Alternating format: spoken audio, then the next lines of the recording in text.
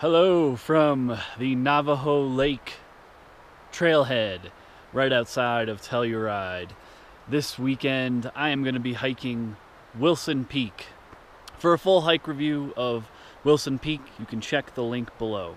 So as you can see, I am at the trailhead here. Light is fading and I'm trying to get up to Navajo Lake, which is about 4 3/4 miles by dark. Spoiler, there's no way that's going to happen. So there's multiple approaches for these mountains. This is one of them.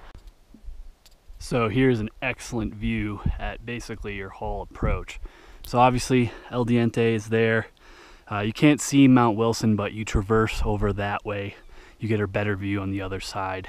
And then Navajo Lake, the end goal is to work around that hump right there, and the lake is around the other side. And then in there is a huge basin which will lead you up to the Rock of Ages approach to Wilson Peak, and it's a good kind of central location for all three, which is why I chose it for this trip. A cool little hidden gem on the way up to Navajo Lake. Obviously this is only going to be raging like this in the spring, but pretty damn cool.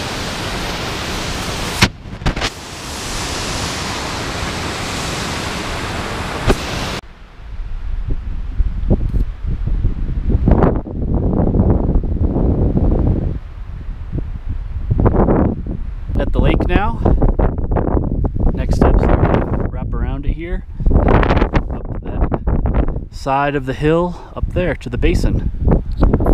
Not too sunny right now, pretty miserable. First light, first look at the Navajo Basin. Looking back on the lake back there. This is a good straight on look of the route up to El Diente. So you're going to start there, up the gully, into the Color, and then right where the head wall is, where the sun's shining basically, you're going to go right to the summit, which is up there. If you want to do the traverse, you go back, over, and over. I'm not 100% sure where Mount Wilson summit is right now. If you don't want to do the traverse, you would just come back down this Color and gully here.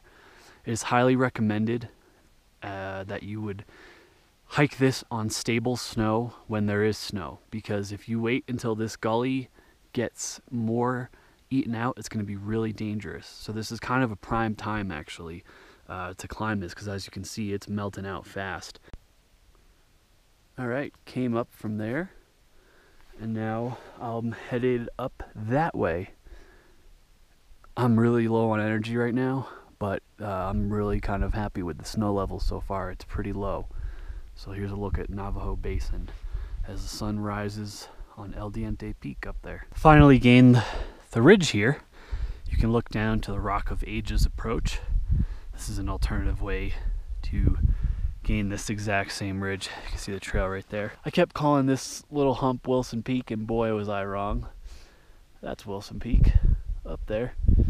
Still got a ways to go.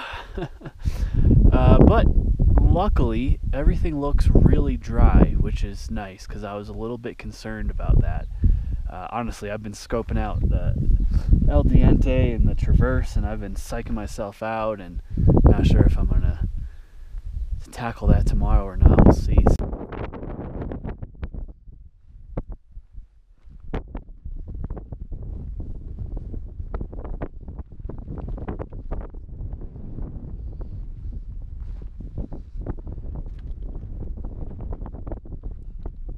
Here's a key juncture on the ridge.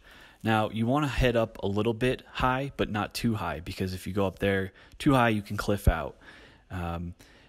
But if you stay too low, the conditions are really loose gravel, loose rock, and not great. So you kind of want to find a happy medium in between here.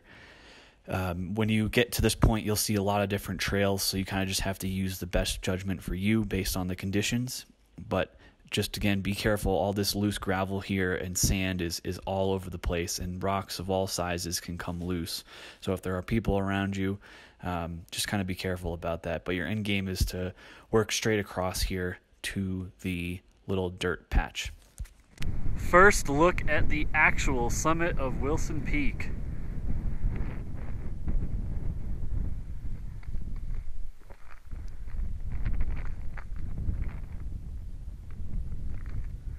can see the approach down there. Looking back on this section here, you have two options. You can either kind of ascend higher here and cut across, or in the summer you can have a looser trail to get to basically here.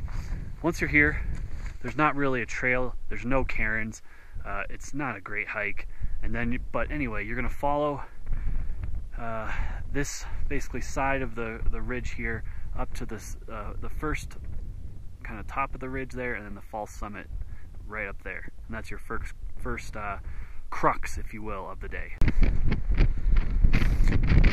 Looking at the steep class 3 to gain the false summit here. Almost there. All right, here is the final class 3 section to the summit. Let me get my axe out of the way. As you can see, it's narrow. It's pretty, I guess not super exposed, but a little exposed on each side. And as you can see right now, there's no snow, which I am thrilled about, because this would have sucked with snow. So have a little pocket there, but yeah, it's pretty snow-free, which is nice. And yeah, the summit, the true summit, is right there. It just took me about 15 minutes to get from right here to there. And the reason is, it's so variable. The rock here is so not reliable. So every grip is like, you don't know if the freaking rock is gonna fall out. So I was just super nervous about crossing this. And obviously you don't want to fall because you go right down a couloir there. But I'm very happy to be standing here on dry ground. And summit is right up there. This is a good look at the class 3 scrambling. Again, this rock, you can see it, like there's like this gravel, but on top of that, you know, all of these rocks, of course none of them, like stuff this big, it's loose.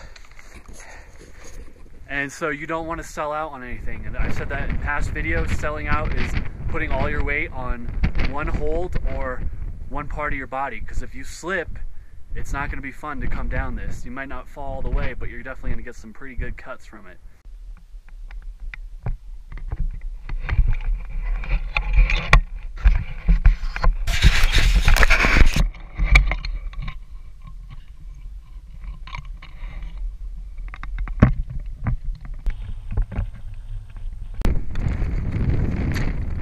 Welcome to the summit of Wilson motherfucking Peak. This one was way harder than it should have been, but it doesn't matter. At the top, and now I'm gonna take a nice long water break and eat everything in my bag.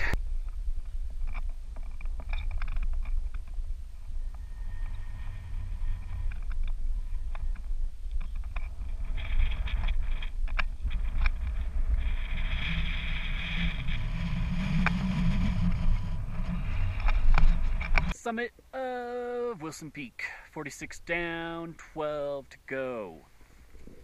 Give you a quick whirl around here.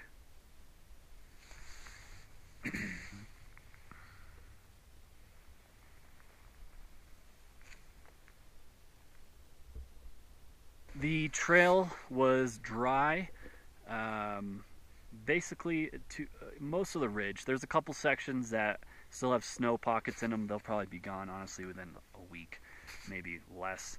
I had a little trouble in some of them, but I just try to take my time and, you know, stab my footprints and Mountain X grips well.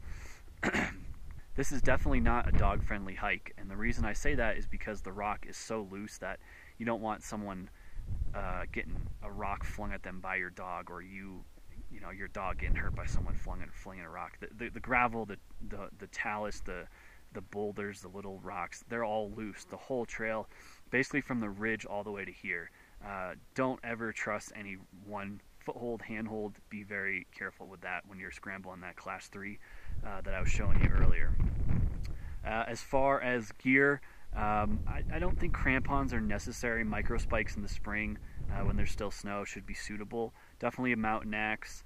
Helmet is good as well, especially when there's more people here. Right now I'm by myself, so I haven't been wearing one. I'm probably going to pop it on for the way down though. And again, because there's a chance for rocks flying, you want to have that protection on your head. One note about this trip, I'm pretty bummed. I was going to try to do the traverse over there, and there's this one little section that you have to kind of cross over there, and I just saw pictures of it from someone who was there yesterday. It just doesn't look like safe to me based on what I have gear-wise, so I'm going to have to come back and do this another time, which is a super big bummer because it's right here and the rest of it looks pretty good, but it's a decision you have to make, and you have to just commit to it. Mother Nature is not something to be screwed around with. She's more powerful than you will ever be, so don't ever forget that. This hike was okay. It was definitely not one of my favorites. The views up here are pretty good, but what takes away so much from the hike is the just really crappy trail conditions along the way. So it's just not something that I personally would want to do again, but everyone has their own cup of tea. So for a full hike review of Wilson Peak, you can check the link below. Please subscribe to not miss any future hike reviews, and thanks for watching.